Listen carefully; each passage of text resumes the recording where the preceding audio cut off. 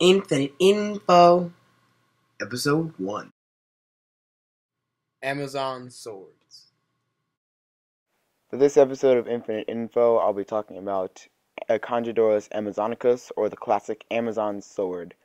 Some varieties are sold as Conjadorus belhiri. They are very close relatives and really do not need very different care. They're obviously native to the Amazon basins and Amazon River, hence the name Amazon sword, and they will really need low pH water to really thrive and reproduce, but they can be kept in harder water such as African cichlids. Uh, I bought these two plants as one whole, and they slowly divided into two, and I separated them. Here's a picture of a plantlet I have put inside of a little hole in some driftwood. This is a really nice way to get up any excess nutrients from your water and not just from your substrate. Uh, Looks pretty nice. This has been done with Java moss, Java ferns, Anubias, for practically as long as Anubias. Those plants have been in this aquarium hobby. Uh, all you have to do, if you don't have any holes in your wood, you can drill some holes into it and plant them into that. Uh, Once I get some more plantlets off of my mother swords, I'll put some more in there, and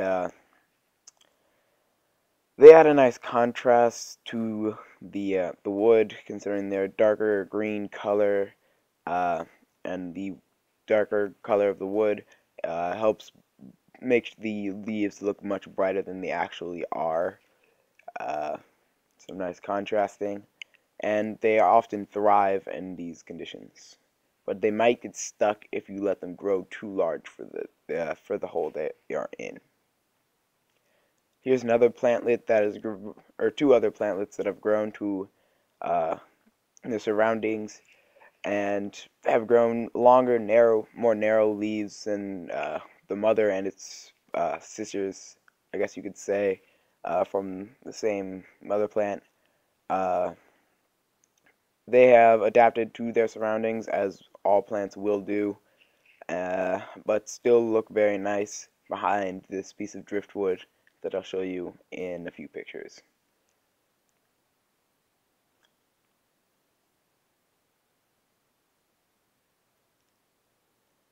Here is an experiment of mine. I'm trying to grow some Amazon sword plantlets immersed. They have a lot of dead leaves right now just because they're getting used to their new surroundings. What I've done is I've taken a foam block, drilled holes into them, planted swords inside the holes, and let it float on top of my tank. You're going to want to keep them in a humid place or water them, or spray them with a water bottle kind of somewhat often. Nice experiment for a paludarium, I suppose. Here's a picture of one of my older runners. It no longer is healthy and producing plantlets, but all runners eventually die. Uh, as you can see, there are a whole bunch of plantlets growing off and thriving from their mother sword's runner. The way you want to take them off is just slightly peel them off or twist them. I'll show you that in my next video or so. The proper way to get them off of the runner without killing your runner. Do not cut them off. That permanently kills the runner. Uh, here's here's a sword I planted right in front of a piece of driftwood.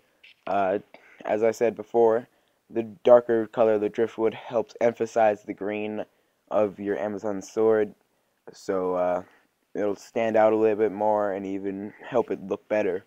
But if you have a lot of plant-eating fish, uh, that will look much better food than the little dull sword in the other corner.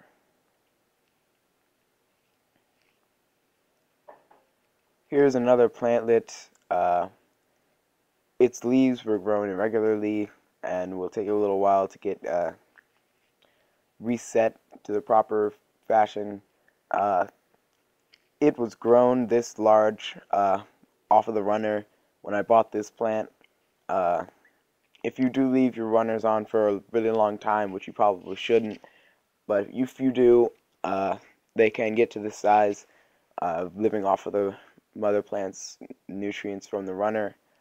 Uh, I have it in this spot temporarily, and I have already moved it as this picture is somewhat old.